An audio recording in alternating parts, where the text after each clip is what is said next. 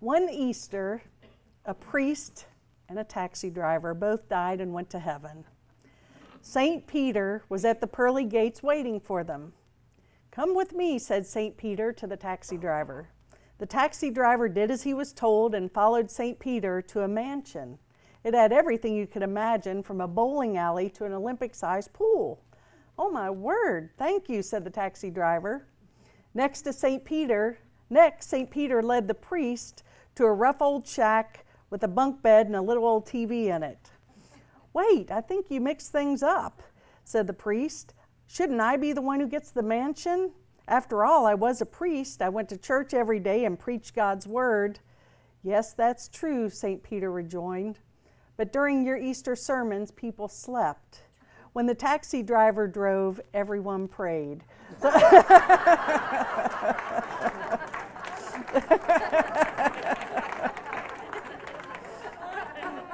Just in case you were wondering, okay.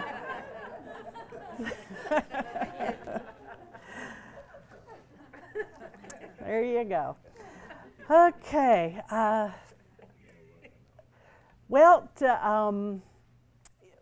think I shared a little bit about a miracle that happened. I just love the synchronicity and the flow. You know, the universe can make things so much cooler than we could ever imagine.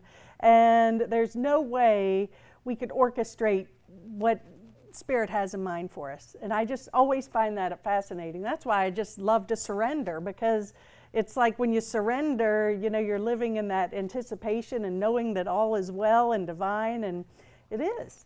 And a couple of weeks ago, Ellen and I was, of course, looking at what we need to do for the spring cleaning, and it's like, okay, little pressure wash, a little touch-up paint and repair, and so she's like, "No, we can't spend that money on that." And I'm like, "Well, we're going to."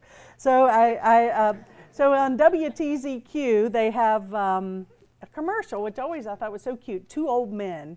And so there's these two guys that operate this business, 35 years of experience in pressure washing and painting. And I listened to the commercial, and I called up there. I said, "I need their phone number." Call him. The guy, Ron, comes to the house. And of course, it was not little pressure washing and touch-up paint. He's like, "Miss Charlotte, I would be doing you a disservice if I was just going to touch up the paint." He goes, you got mold there, and I don't want you to call me in 6 months to replace that." He said, "Your whole house needs cleaning and painting." And I'm like, "Oh, great." Okay, so anyway, but we really clicked, and we're talking, and he's like, "Well, Miss Charlotte," you know, he's like not a young man, I'll just say that, and calling me Miss Charlotte, you know. So he said, "What do you do for a living?" And I said, "Well, I'm a minister." He goes, "Oh, really? What church?" And I said, "The Namaste Center." And then they always get this. First, it's like, I've never heard of that. That's the first one. And number two, what's Nama? You know, they can't say it. And then after they ask you what it is, it's like, what's that mean? But after we got past that, he's like, "Oh, well, you know, I do Sunday morning hymn time on the radio station, and I would love it if you would do a little resurrection piece for me on the radio show." He goes, "Do you celebrate religious holidays?" And I said, "Oh yeah, you know, we celebrate all of them." And so anyway, so sure enough, I didn't catch it today because it goes from 7 to 11 on Sunday mornings. I was trying to hear it, but he asked me to do a little piece for it. And I taped it last week, and he called me up and he said, "I really like that piece that you did." And so I'm like, cool, you know, and I listened to a couple this morning, and I'm like, wow, mine is a little different than what these guys said, and that's okay. And but, you know, that's what it's all about, bringing souls together, and, you know, some may like it and some may not. But basically what I said, you know, I wanted to make it sort of, I wanted to make it universal. And I said, "Good morning and happy Easter. We join today in celebrating the resurrection of our brother in Christ Jesus. This was a gift for all of us, inviting us to let go of our past sins or mistakes and surrender ourselves to the greater good of all by fully accepting God's will. Our sins, mistakes, and errors are a heavy burden to carry and weigh us down. Give yourself the gift of forgiveness today. Invite the Holy Spirit into your heart and give him the reins. Jesus gave this gift to us over 2,000 years ago. Let's honor him today by choosing resurrection in our minds and heart. The same power that resurrected Jesus is within each and every one of us, and that is good news. So so we'll see how because I know the Namaste show doesn't have an audience that fully agrees with everything I talk about every week, and so we'll see what that's like. And that's a good thing. And so, by the way, Saturday mornings at 8:30. And but anyway, it's all good. Well, I love it when, and by the way, everyone's welcome to send me anything. Like today, Art gave me a little piece that I'm going to share next week, because I said, my gosh, this is so perfect for what I plan on talking about next week. And Dottie had sent me something earlier this week, and I was reading more about it. And there's different renditions of this story, but I think it's kind of I like it, and I'm going to share it with you. And it's about Mary Magdalene. And it says, there are myths which depict Mary Magdalene's ability to perform miracles. One tells of when she saw and spoke to the risen Christ, as it is believed she was the first to do. She hurried off to tell the other disciples. On her way, she met Pontius Pilate and told him of the wondrous news. Prove it, Pilate said. At that moment, a woman carrying a basket of eggs passed by, and Mary Magdalene took one in her hand. As she held it up before Pilate, the egg turned brilliant red. To attest to the legendary event, in the cathedral which bears her name in Jerusalem, there stands a beautiful statue of Mary Magdalene holding a colored egg. And isn't that beautiful? I'd never heard that before, but I read there is some historical truth to this. I don't know, there's a few different renditions of it, but she was a miracle worker as well. You know, there's certain belief systems that see her as the prostitute and not a holy woman, but I believe that she walked the journey really closely with Jesus. And it's even believed by many, I'll include myself in that she and Jesus were married and had a family. And but that's, up for us, each of us to figure out on our own, but I do believe that. And it goes on to say the egg is very appropriate in this context, since it is symbolic of new life and the capacity for giving birth. The colored egg is also associated with Astarte, the goddess of spring, whose name our Easter is derived. Colored eggs were used in the spring celebrations honoring the goddess as they are today for Easter. And I always love, when you look into the more universal perspective of our holy days, Christmas and Easter, they originally were pagan holidays. And, and that's wonderful and good. But I, again, always trying to find that universal theme and thread that flows through all. And when you find these little nuggets, it's great because it supports the greater message and makes us really more alike than we are different. So resurrection is basically the restoration of our mind and body to their original undying state. And we do this by realizing that God is spirit and God created man with the same power that he himself possesses. So it's that same power that I spoke of that raised Jesus from the dead that dwells within each and every one of us. And, through this resurrection, we are creating a new heaven and a new earth, literally. And so there's so much significance in this Holy Week leading up to today, the resurrection. And of course, we talked last week about Palm Sunday as Jesus is entering Jerusalem and he's on a donkey and he's feeling good and life is grand. And a few days later, he was betrayed and crucified and buried, and the rest of the story. Today's the good day, the great day. That was all set up for this wonderful message. And the cool thing is that I really know that we all have this power within us. And we have to tap into it, though. We have to lift the veils that keep us asleep, keep us heavy, burdened. And we do that through forgiveness. The Course in Miracles talks about, you know, the gift of lilies or the gift of thorns. And the thorns are holding on to the grievances and the judgments and the past and all of our hurts and condemnations towards ourselves and others. And, you know, as long as we're recycling those stories, you know, we'll never know what resurrection consciousness is.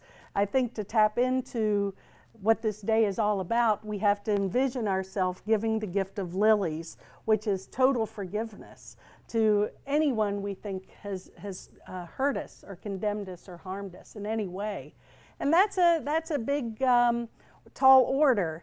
But again, if we are the power of the universe, which I know and believe we are, each and every, and no one is exempt from that, then there's nothing we can't overcome. And so then you begin to realize that everything, even if it was painful at the time, is in perfect and divine order and served a greater good, not only in our own lives, but in the consciousness of all of us. And we're here today to celebrate that. In the Course in Miracles, Jesus teaches us that the resurrection is more important than the crucifixion. Yeah, for sure. He intended his execution to be a demonstration and a lesson for us so that we can contend with far less appalling perceived affronts, attacks, or injustices. He elected for our sake to show us the most horrible assault as judged by the ego, and it doesn't matter. You know, he's like, okay, what's the, you know, I really believe that Jesus had this all scripted out and planned divinely. You know, I think that there's a soul contract when we come in, and at a soul level, this was already in a divine plan. And of course, you know, can you think of a more horrible assault than, you know, being nailed to a cross and beaten and crucified? I mean, obviously it's terrible. He goes on to say, I was betrayed, abandoned, beaten, torn, and finally killed solely due to another's projection. I had not harmed anyone, and I healed many. And I think that that is so true that often, you know, when we take in this path of living in light and living in love, sometimes isn't always the easiest path. Some people don't like to see happy people. They don't like to see powerful people. And that's not really for us to deal with, because the most powerful thing we can do is to stay in our own power and to be that presence of love. I find this really very, very interesting. There's a little bit of a twist in the Course in Miracles than maybe what we've understood in the past about Jesus' crucifixion. At the time of the crucifixion, Jesus couldn't feel any pain whatsoever. He could not suffer. That's just one reason why the idea of him suffering and sacrificing himself for the sins of others is the biggest myth in human history. He couldn't suffer, and sacrifice was not a part of his perception. A body can sacrifice itself if you identify with it, but the lesson of the crucifixion was that Jesus could not be hurt because he was not a body. He didn't identify himself with the body. In his mind, he was experiencing his perfect oneness with God. What he really was could not be killed. It's possible for you to experience that. Imagine appearing to walk on earth as Jesus did, feeling totally invulnerable and totally fearless. And that was the demonstration, that he didn't suffer because he didn't identify. We talked a couple of weeks ago about the I am identity, true identity and false identity. And the true identity is our eternal nature. And that eternal nature, which is our spirit, is not touched by anything in this world. It's not affected by that at all. The body is in pain, it suffers, it perceives suffering and this and that. But the more we identify with our true identity, which is Christ consciousness, then there is no suffering in that. I really know that to be the truth and feel it in the heart of my heart. So he became the model for the rebirth of the realization in our minds, which is already there. It's there. We just have to clear away all the stuff that blocks it. The resurrection is our reawakening to that which was placed in our minds by God. Jesus accepted it and asked that we join him in this acceptance so to teach the truth. The message of the crucifixion is perfectly clear. Teach only love, for that is what you are. If you interpret the crucifixion in any way other than this, you're choosing to stay asleep. You're choosing to stay in your littleness. So teach only love, for that is what you are. Now, to put it simply, the resurrection of Jesus was not just for him. It was for all of us. He says, basically, the demonstration, the symbology of the cross and the perceived suffering was what we do to ourselves, and he says he took that last useless journey for us. We don't have to do that anymore. It's like, do you want to keep your grievances and hold your attack thoughts and your judgments and condemnations, or do you want to resurrect? And I don't think we can have both. I know we can't have both, because God and ego cannot exist in the same room at the same time. Each moment we're choosing one over the other. So what we give our dominant thought to is what we create. Where did I just lost something I was looking for.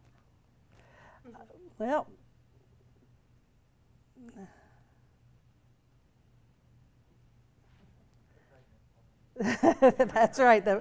Okay, I can't find it. That is too weird. Oh well, it was a good message, and it was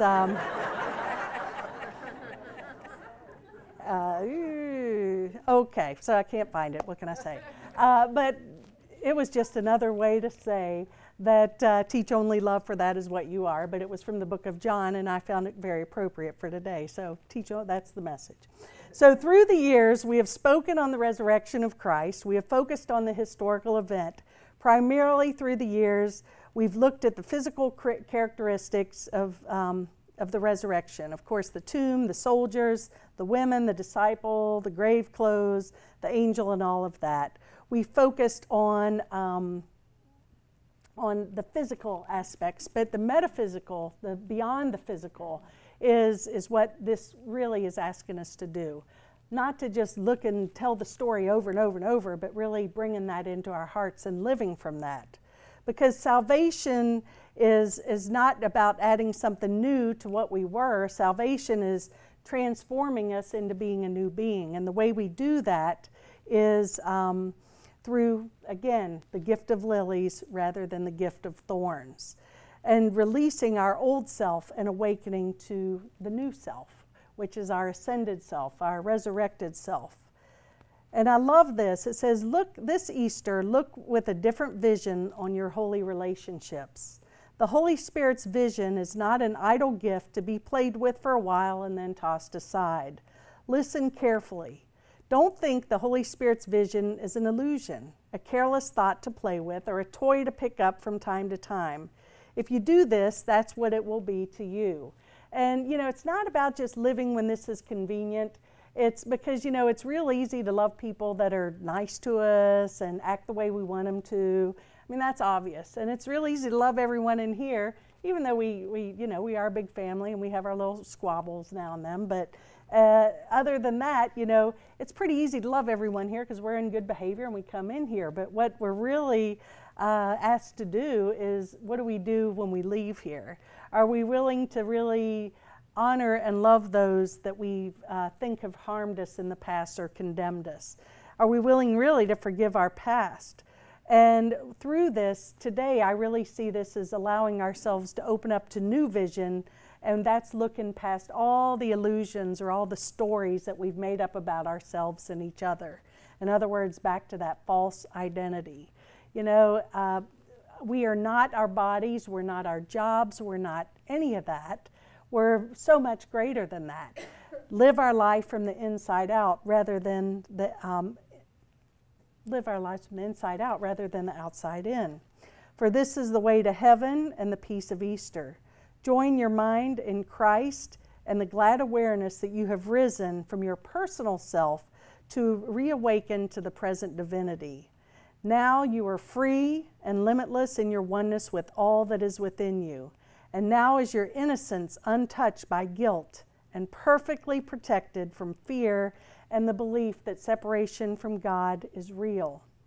Your extension of love to your relationship saves you from pain and fear, and your Christ mind is the strength that will guide you and move you beyond all your fear. Walk in your holy relationship, rejoicing because you've resurrected your Christ mind, and it has come into your awareness to save you from your illusions and to lead you home. So in closing, I just see this as, I love Easter. It always felt good. Even growing up, I grew up in a big church, and they had the big organs. And how many of y'all grew up in a church with a big, where they played those? And then you'd have the choir belting out the music. And there's something, even if you look at the music that all of the wonderful composers wrote, Handel in particular, the scale that he used, the solfeggio scale in the music was transformative. It was really transformational music. You had that feeling and that transformational experience. Of course, the Easter Bunny was always a fun thing on Easter Sunday. That was a great thing. There was a lot of good memories. I had a sister born on Easter, which was pretty amazing, 50 years ago. And April 18th, not the same day as today. So there's a lot of good memories, but I never really took it into my heart and understand it like I do today. And I know that for me to resurrect my consciousness, for me to really allow that power to merge, I have to be willing to fully surrender to what is, place my future in God's hands. And you know what? I'm not the least bit afraid of that, because it's way better than anything any of us could ever make up. So remember, peace and love prevail on earth, and so it is, and happy Easter. Namaste.